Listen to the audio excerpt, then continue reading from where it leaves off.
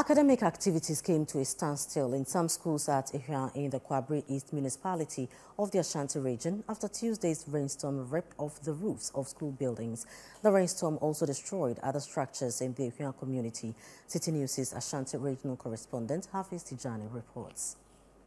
Wednesday, February 14, 2024 was unusual for Richlove Safo Konedu and her schoolmates as they could not access their classrooms for teaching and learning. Today we came to school and we saw that all our roofing sheets has been taken off from the building. Tuesday's rainstorm affected schools including the Ahwiaa RC Junior High School, Ahwiaa MA Experimental Primary and Junior High Schools. The rains also destroyed teaching and learning materials, including textbooks. Especially our books.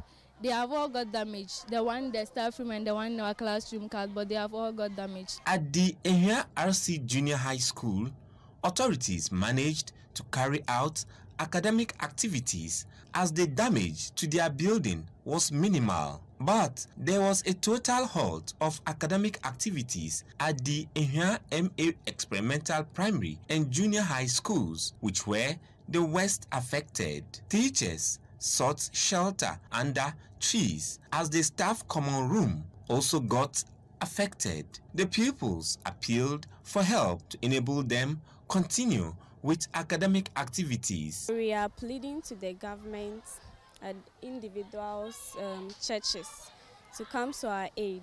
And we also have candidates who are going to write BCE this year.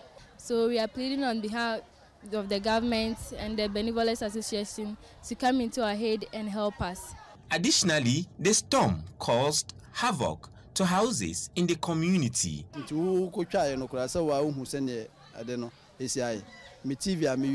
42 inches. Meanwhile, the Kwabri East Municipal Education Directorate is deciding interim measures to sustain academic activities while they appeal for help to fix the damaged structures. If you look at the building, fortunately the building is not affected. The roofs are ripped off, and looking at the situation we find the roofing, we can't make use of them. So I can only appeal to companies that are engaged in roofing sheets to come to our aid, to come and help us as soon as possible. For now, the school children only hope help will come soon. Pupils at the affected schools had a field day on Wednesday as teaching and learning activities were halted following the destruction caused to their school building. They are speaking in one voice and calling for help from the government so teaching and learning can resume.